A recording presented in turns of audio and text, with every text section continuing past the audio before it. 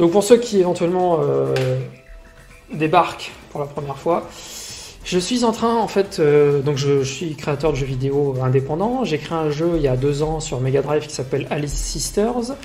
Et je suis en train de le porter, d'essayer de le porter sur la Game Boy Advance. Alors, on en était où? On va le voir tout de suite. On en était au niveau des boss. La gestion des boss. Alors, les boss, en fait, ils ont une pattern qui est précalculée. Et le souci, en fait, c'est que la Mega Drive, elle a un écran qui est plus grand que l'écran de la Game Boy Advance. Qui fait donc, l'écran de Mega Drive fait 320 pixels par 224, si je ne m'abuse. Et j'avais prévu, donc, pour la version PC, un standard classique 320 par 240. Ce qui est le standard classique des anciens jeux, on va dire, en 4 tiers. Et le souci, c'est que sur Game Boy Advance, on a un écran beaucoup plus petit. Enfin, beaucoup plus petit. On va dire 1 tiers plus petit. Donc l'écran de la Game Boy Advance fait 240 par 160. Le problème, c'est que moi, j'ai prévu toutes mes maps et tous mes graphismes pour du 320-240 et pas pour du 240-160.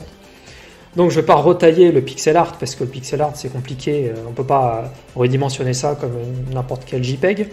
Au niveau des maps du jeu, c'est pas très grave parce que c'est des grandes maps, donc de toute façon on scroll dans les maps du jeu, il n'y a pas de souci. Par contre au niveau du boss, ma map était vraiment taillée pour du 320-240. Enfin, un peu plus petit pour le coup. Et d'ailleurs ça nous arrange parce que du coup là, j'ai retaillé ma map comme vous le voyez.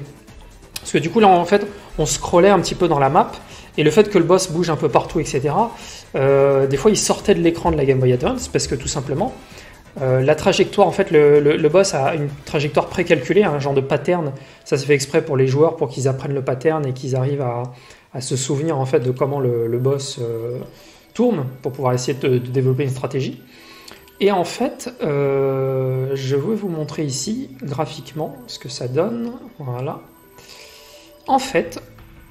Là j'ai fait ça exprès pour vous d'ailleurs.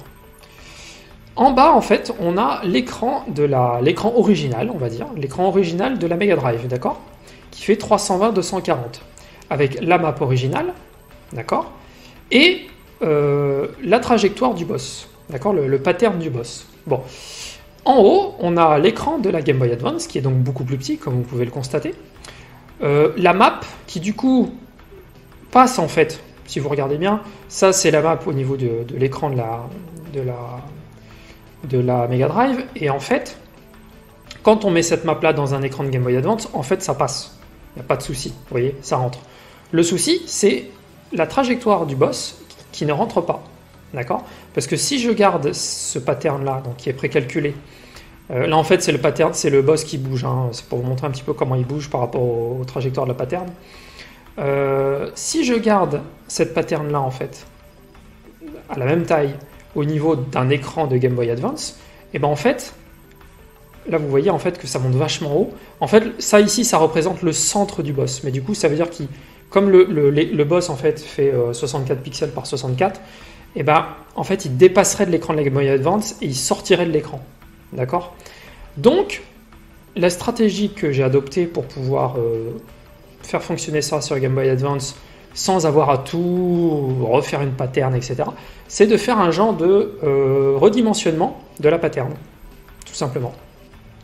Et du coup là j'ai simulé, donc c'est un petit programme en SDL, hein, c'est pas bien compliqué, j'ai simulé en fait la trajectoire du boss pour vérifier qu'en fait eh ben, ça tient dans l'écran de la Game Boy Advance. Donc j'ai testé en fait différents taux de redimensionnement, d'accord. Et j'en suis arrivé à un taux qui est pas trop mal, surtout un taux qui fonctionne pour les quatre patterns, qui est en fait un taux de redimensionnement de 85% en X et 90% en Y, voilà, avec un petit offset aussi de décalage pour que ça soit centré.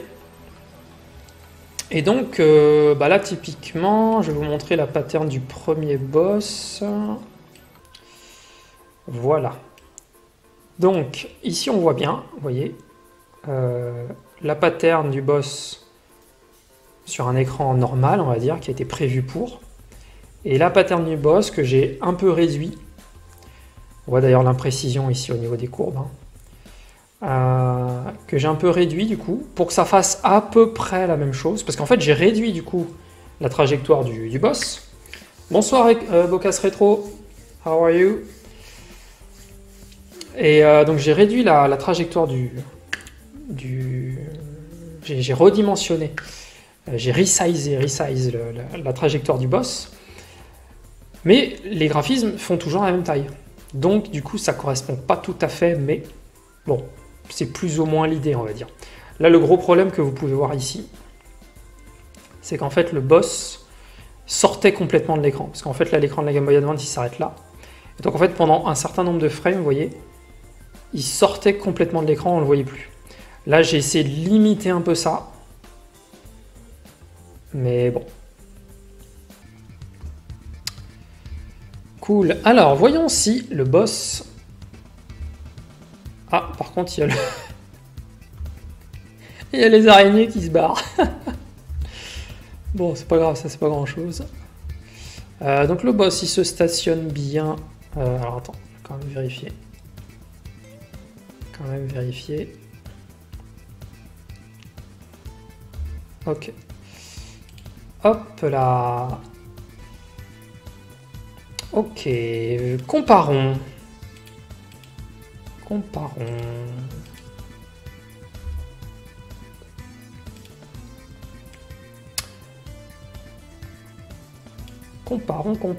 Bah ça a l'air d'être ça. Hein. Ça a l'air d'être ça. On va tester d'autres maps pour vérifier. Ouais, et ben alors lui ça marche pas du tout.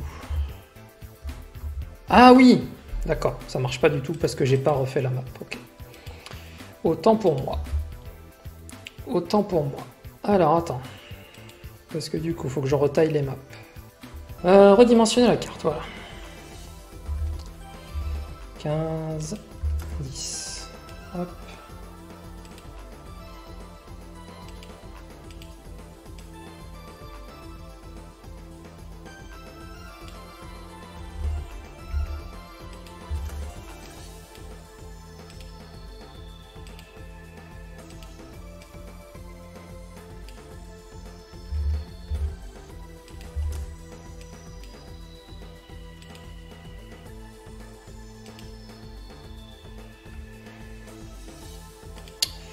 Voilà, donc là j'ai redimensionné mes maps pour la GBA. On va les sauvegarder tout de suite pour pas s'en mêler les pinceaux. Alors, ah oui, il y a toujours ce bug là. Ah oui, bah voilà, du coup là c'est mieux positionné déjà. Ça marche mieux.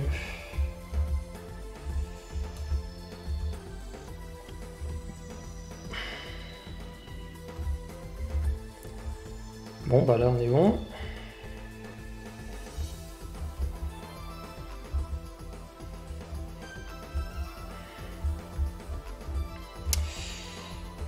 Ah, si je pouvais gagner l'auto demain, ça serait bien. Comme ça, je pourrais me barrer. Et je pourrais vivre dans une petite maison tranquille. Bon, bah, au niveau de ça, c'est bon. Ensuite, niveau 3.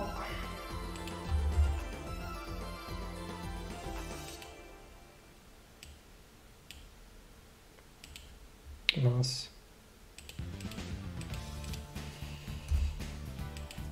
Alors là, c'est bon.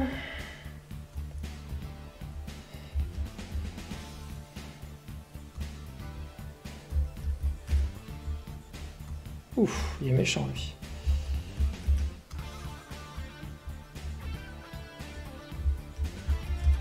Voilà, et ensuite le dernier, c'est celui que je redoute plus.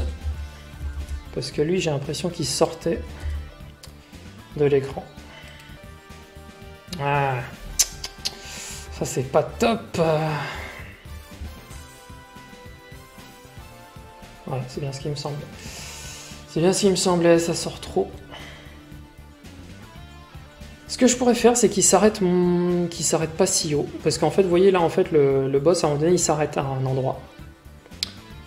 Je lui ai dit de s'arrêter à un certain endroit.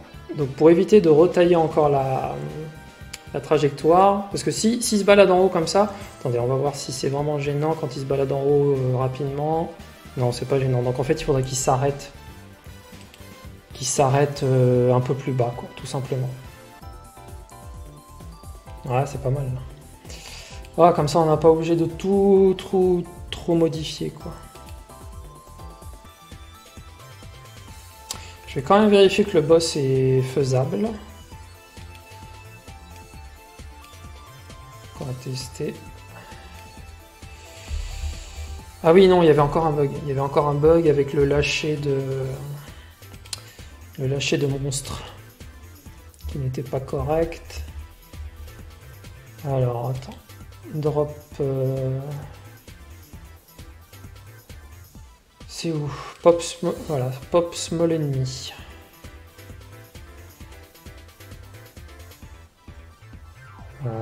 Ah oui, attends.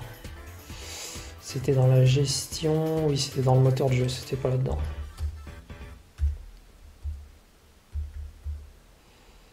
Alors, ça doit être dans Process Enemies. Il y avait une exception. Pour le boss, je me souviens... Voilà, is boss. Voilà, donc là, on va faire screen height moins tile size. Voilà.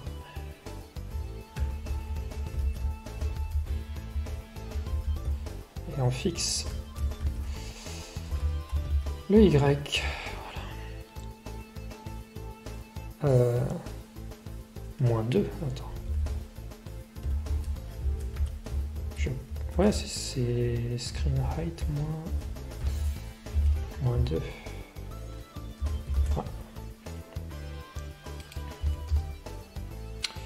Est-ce que ça tombe juste? Normalement, oui.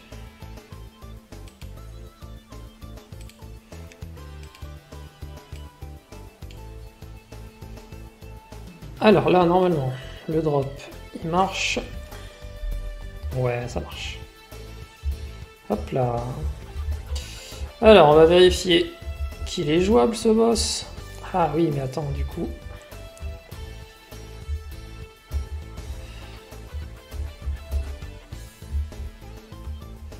Et oui, du coup, il est plus bas. Et oui, comme du coup, il s'arrête plus bas, cette plateforme-là n'est plus à la bonne hauteur. Alors, on va corriger ça.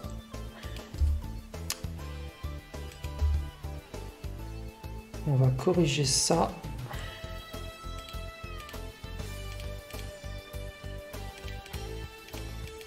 D'accord, c'est là.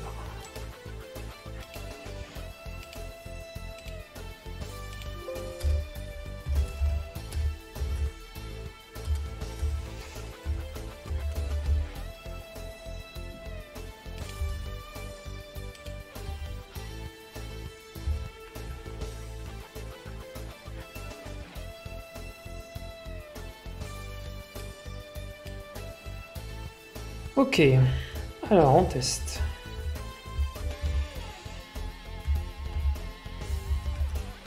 Ah, je suis encore... Putain, il est coriace celui-là.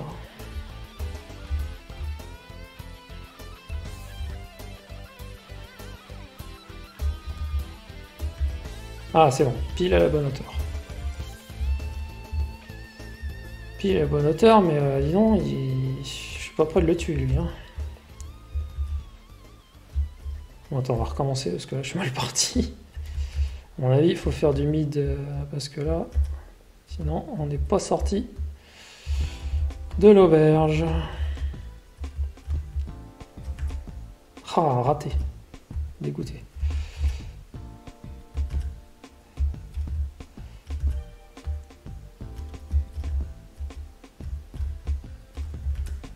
Ah, mais pourquoi je saute à chaque fois? Je suis con.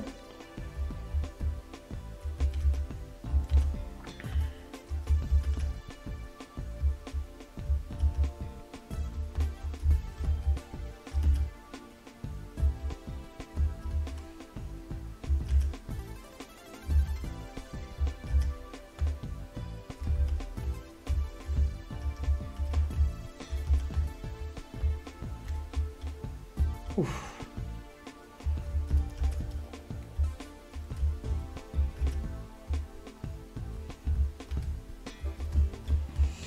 Je suis mort. Je suis mort. Non, mais c'est bon, c'est faisable. C'est faisable, pas de souci.